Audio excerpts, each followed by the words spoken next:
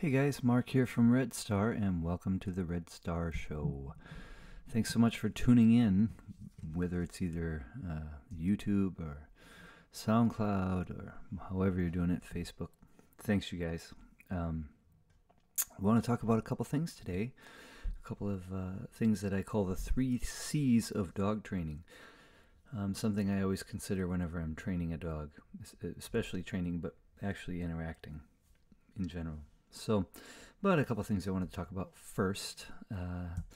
In news, there was a Mondio ring trial here last weekend that I was not able to go to, but I just wanted to say congratulations to all those spectators. All the spectators too who went out to see it. Congratulations to all the competitors who went out there and did it. It's hard work. Protection sports and very exciting sports to watch. If you guys haven't seen it, Mondio ring. We're in the Twin City area here. Look in your area and see if there's Mondio. Check it out. It's real fun to watch. It's a really exciting sport. It's very similar to French ring, if you guys are familiar with French ring, which I'll break down these. I'll break down these sports at some point for those of you guys who aren't familiar with them.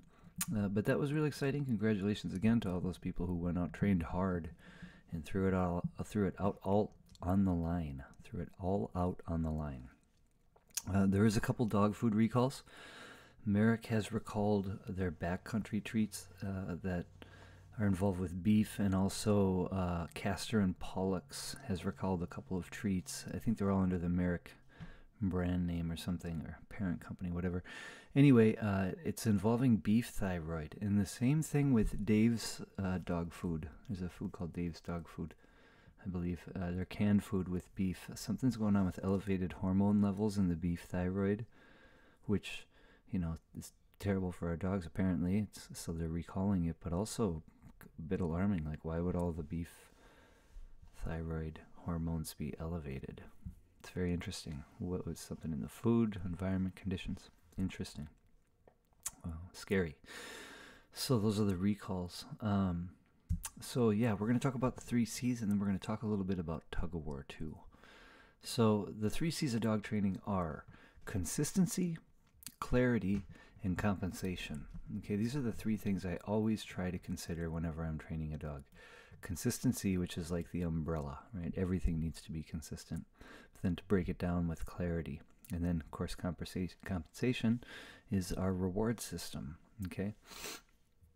So we all know that dogs learn, and we learn. Any living being that's learning some type of a something is going to learn through consistency and repetition. This is how we're wired. If we're learning to play an instrument, or we're taking a boxing class or a dance class or something, they're going to give us little patterns or passages to work out, and you work them out and work them out and work them out until they become muscle memory. And when they're muscle memory, we no longer have to think. We're able to just react with the appropriate response. So we're trying to do this as handlers, and we're also trying to achieve this out of our dogs. So consistency is everything, okay? If you can maintain absolute consistency in all that you do, from the moment you take your dog out to work them, to how you're rewarding them, to how you're cueing them or prompting them, or whatever it is that you're doing, signals that you're giving them, keeping those signals consistent, it's gonna accelerate your rate of learning, okay? But when you're inconsistent, you do something this time and you do something this time, and the next time you train you're doing something completely different. It's gonna slow you might get to where you need to get to, but it's gonna take a long time, okay? So it's not very fun to be kind of monotonous and repetitive for some people, but for me, I don't mind at all, because it gets me to the end goal, of course, as quickly as possible with the least amount of conflict, which is our number one all-around training goal. So remaining consistent in everything you do is going to accelerate that rate of learning with your dogs, okay? Next thing we want to talk about is clarity. Clarity, again, falls within that umbrella of consistency. And clarity means communication, right? And the reality is we don't speak the same language, so our communication is totally limited from the get-go. All we have is our sounds, cues, commands, signals, whatever you want to call them. That's all we have, is our sounds and our cues and the dog's responses to those signals. At the end of the day, we should be able to achieve the behavior from just the signal without the presence of reward or threat of correction or visual cue or some type of cheerleading to help the dog out. We should be able to just say, boom, sit, spin, jump, whatever it is, and the dog should just do it. And of course, we get there by systematically, reducing these this help with these cues, these training tools that we have along the way. We need to reduce those training tools to get to the end result. So, but it needs to be done systematically. Okay, so with clarity, for me, it's all about the information I'm giving the dog, again, with the consistency. Being completely consistent in all of the information I'm giving. And usually, for most of us, we're looking at sound. Okay, sometimes there's visual things if you're getting into hand signals or you need to lure or prompt or something, which of course we fade those things, but we don't ever fade our commands, cues, signals, whatever you want to call them. So what I try to do is not make any sound that isn't relevant to what I'm trying to do, to what I'm trying to achieve within that little training session. So I don't do a lot of cheerleading. I try not to, even with like positive reinforcement verbally, I try not to do any of that stuff if I don't have to. I try not to give any extra commands. I don't say anything that I don't have to say. And because of that, the less sound I make, the more relevant the sounds that I make are. And I feel like if I make too much sound, I'm throwing too much information at the dog, and the dog is then forced to sift through all this information I'm throwing at it. And I'm going to hope that at that point, the dog will grab onto that relevant sound that I'm looking for. Okay, so less is more in this case when it comes to sound. And then there's tone production, which is something I call it. I ripped off from music, which basically means the quality of your sound. I'm going to talk about this to a great degree. But for now, just trying to keep the same actual quality of sound. So sit, sit, sit, whatever. You're almost singing your sounds to your dog. That way the dog will interpret the sound exactly the way we want it to, because it's consistent. So if I say sit, sit, sit, sit, those are 4 completely different sounds, if you ask me. And I'll show a nice little demo with my puppy, with my dog when he was a puppy, of when I trained him with a pitch pipe, and you'll be able to kind of see it to a pretty great degree. But sound, tone production, and the quality of our sound is ultra important. It's all we have at the end of the day. So keep these sounds clear. Don't make any sounds you don't need to make. Try not to talk to your dog, especially when you're interactively training. Keep those things in mind, okay? And the third one is compensation. And compensation is how our reward system, how valuable is our reward system. And an easy way to kind of make an analogy would be us, humans, and the fact that we work to get paid. And when our boss or whoever gives us a raise or an unexpected bonus, that's a recognition of value. They value our work, the quality of our work. So then the quality of our work from that raise or bonus becomes reinforced. So what I always say is, like, if your boss says, hey, will you make me a copy of this? And you make them a copy or whatever, and you come back and they say, cool, thanks. Here's a $125 bonus. The next time your boss says, hey, you're going to hop, skip, and jump all the way in there thinking, maybe I'm going to get another $125 bonus for doing something very little. So I try to take this approach when I'm training the dog. I pay big for little things in the beginning. Some people have referred to it as jackpotting the rewards. So you say sit, the dog sits beautifully. You say okay to release the dog, and you give them 9 pieces of food, or 19, or something really, really, and a really good quality food too. The dog really puts a lot more effort into the execution of these behaviors because of the anticipation of a valuable reward. So rewards can come in the form of food, or play. Fetch, or tug-o-war, which we're going to talk about here in a second. Tug-o-war is an extremely valuable game. So if you pay big, pay huge, pay often for little things in the beginning, and then gradually over time systematically fade your rewards as you need to. I mean, at that point you're probably chaining behaviors together and asking for more. You systematically fade your rewards, and then you end up with a trained dog. And at the end of the day, the dog can do a whole routine. Maybe it's 45 minutes, whatever it is that you're doing. And at the end of your routine, you can give the dog a grand reward, like a giant game of tug or a game of fetch or breakfast. Okay? So compensation, just think about us and how we work. And if somebody says, hey, get me a Coke, and you come back and they give you $50, and the next time they go, hey, you're going to run over there as fast as you can, thinking, hey, I'll go tie your shoes for $35 or whatever, right? You get my point.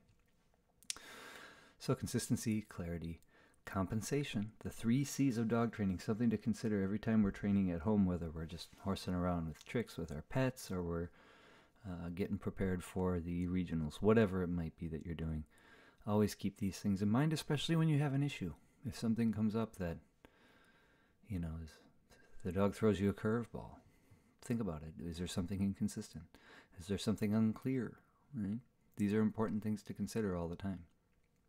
And dogs are kind of creatures of habit, and a lot of times, if we have a good driven dog and a nice training system, the dog will, it's not that often that they throw us too many curveballs, and if they do, it's usually a miscommunication of the information that we are presenting to the dog. Okay?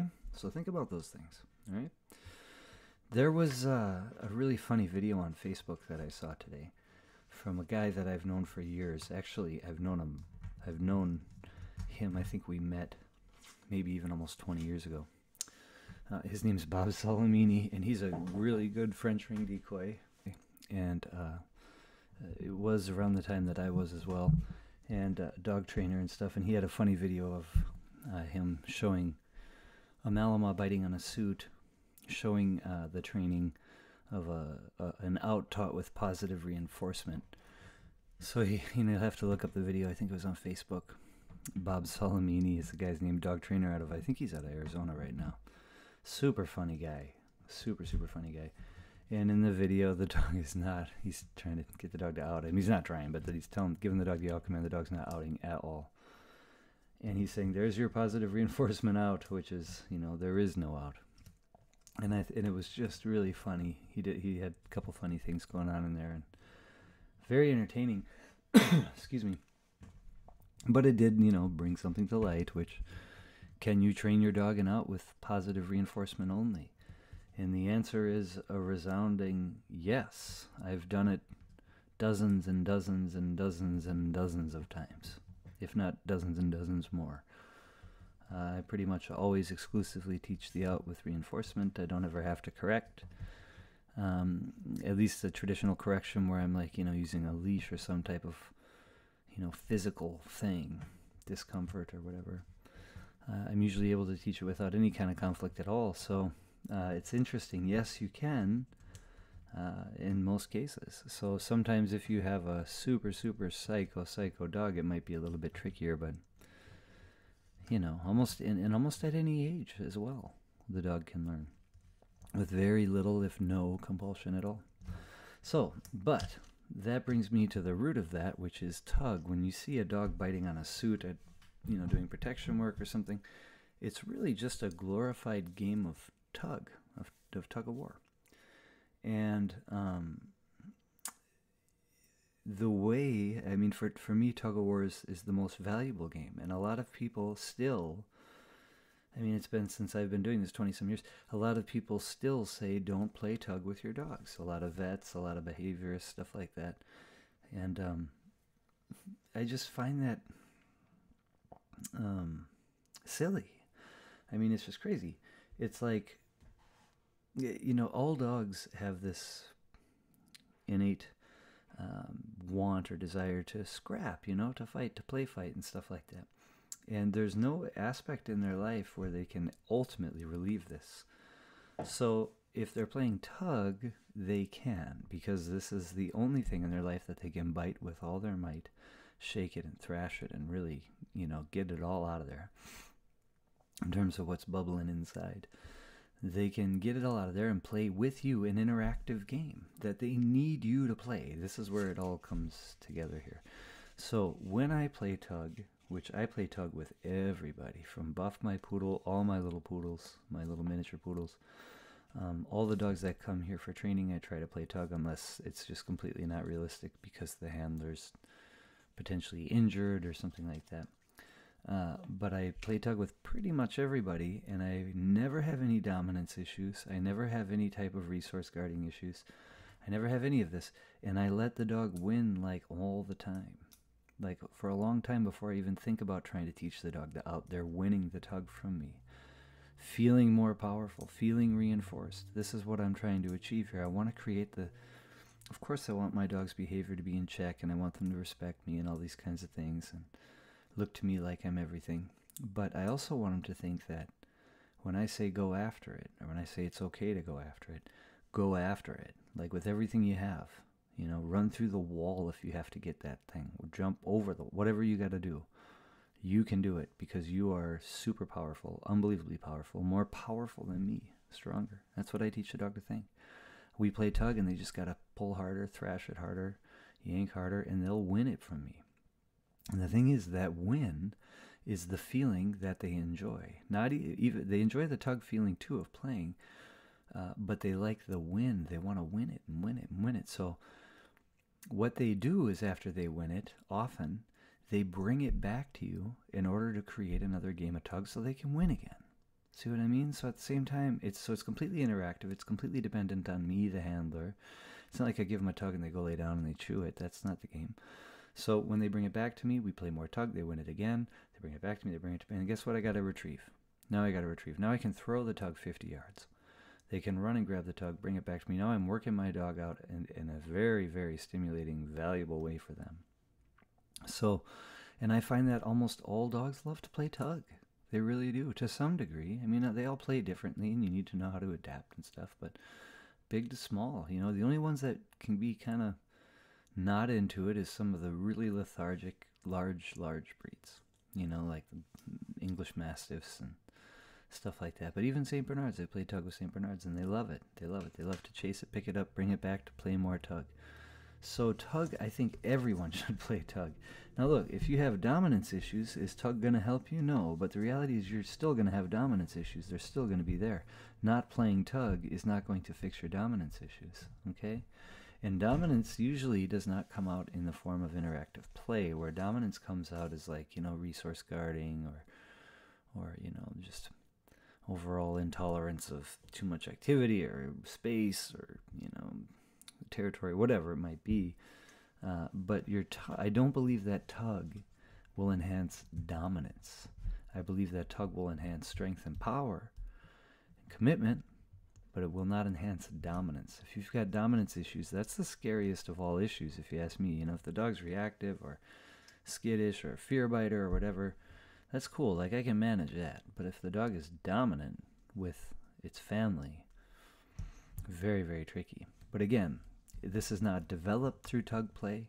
It's not enhanced through tug play in all of my experience. And of course, this is a dominance, and these types of things are scary. So I would never lie or give you some type of, this is my strong idea right now after playing tug with literally thousands of dogs. So get out there and play tug, you guys. Use it as part of your reward system. It's extremely valuable. And if your dog does enjoy does indeed value tug, and enjoy it, then you can, like I said, use it as part of your reward system, and in addition to food. And you can see you can kind of use these different things. Like food is great for precision work when we're looking at luring and specific body positions and things like that. But when we're looking at really rewarding intent and attitude, you know, like integrity, play is often more valuable. So all this does fall within the whole compensation thing, but again, I wanted to touch on tug because it's such a, I still get it. I still hear it a couple times a week. Well, the vet said don't play tug. You know, like, does he fetch a ball? Because the thing is, if we have a way of exercising our dogs that's valuable, that can help us dramatically in life. If, say, it's raining outside and you can't go for a walk, or you just don't have time to go for an hour walk. And a walk, while very natural to a dog, because especially at dawn and dusk, it's very natural to a dog. It's extremely time consuming for very little physical results. Like if somebody's dog is overweight, I try to walk him. Walking him doesn't do anything. It's all diet, right? So I would rather, but I think sprinting and running is much better exercise. And I can do this with tug. Play tug, it's like hitting a heavy bag for a dog, I think. Like if any of us have ever done a boxing class, I did a little of that for a minute until I got hit in the face, and then that was all over. But I did enjoy hitting the pads when no one was hitting me back. And 30 seconds, we would do like 30 seconds on, 30 seconds off. And after 4 rounds of that, you're toast. So it's kind of a similar thing when a dog is playing tug. Their whole body's engaged. There's, a lot of power. It's almost isometric in a way. And then, of course, sprinting to go get the tug. Or if you're going to hold it up and reward them that way, and they're going to jump up and, grab the tug in midair. There's all kinds of fun things that you can do with it. You can hide the tug, so that the dog has to sniff, and doing that for 7 minutes is super hard work.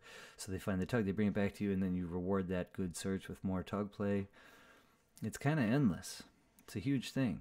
And the fact that people, at least 50% of the time, are still saying don't do it. And I had a really great conversation with Michael Ellis, the one and only monster dog trainer, monster teacher, just incredible guy. And he was telling me, and we went to record the whole thing, and we had bad connection, and it's just there were too many cuts to use it. So we're going to talk again and kind of pick up where we left off, and hopefully get that out to you guys in one of our next shows, in the next couple shows. Anyway, he was telling me that there's a new movement of pet dog trainers that are trying to literally suppress every aspect of the dog's life without having to correct or something like that. So just suppressing their environment, never playing tug, never letting them get in stimulating states, stimulating experiences, just kind of like living in a padded room with no stimulus whatsoever. And it's just so wrong for me on so many levels. Granted, I do things that are weird that I don't pet my dog. I really don't pet him too much. I certainly don't talk to him. And when I tell people, I wouldn't pet him so much, they go, well, why do I have a dog? I'm like, why do you have a dog? If that's the only reason you have a dog is to pet the dog, well, then maybe you shouldn't have a dog. You should have something else that really doesn't require anything else other than petting. So, but your dogs do require a lot. They require a lot from us, and we have to provide them with that in order to maintain peace and harmony. So if I can have a 7 or 8 minute game of tug, that can really exercise the dog's mind and body to the point of where I can relax for the next couple hours.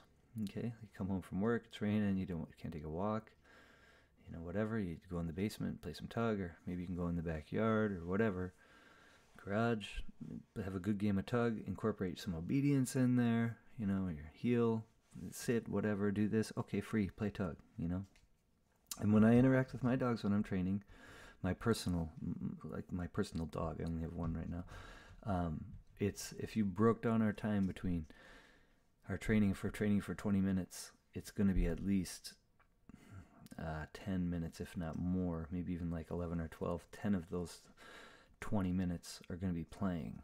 We're going to actually be playing, engaged in play, where the other 10 minutes we're actually going to be engaged in behavior execution. Okay? So really something to think about, you guys. Play tug as much as you can. Do it. Just do it. Be a rebel. Go against what the vets are telling you. Seriously, yeah, play tug, pay big, pay often, be completely clear with everything you're saying, all the information you're giving your dog, and be completely consistent with every aspect of your training life.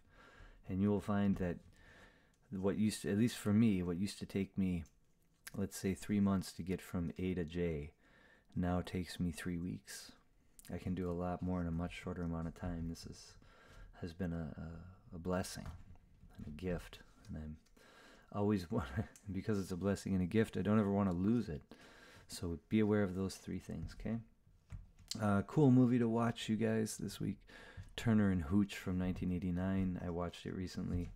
Such a good movie with some really great dog training. There's 4 dog de Bordeaux, which is a French Mastiff that's similar to like a Bull Mastiff. There's 4 of them in this movie. The main one is Beasley. It's a dog named Beasley. And these dogs were trained by the same guy, Clint Rowe, who trained Jed, the dog from the movie Natty Gann that I was talking about in a previous podcast.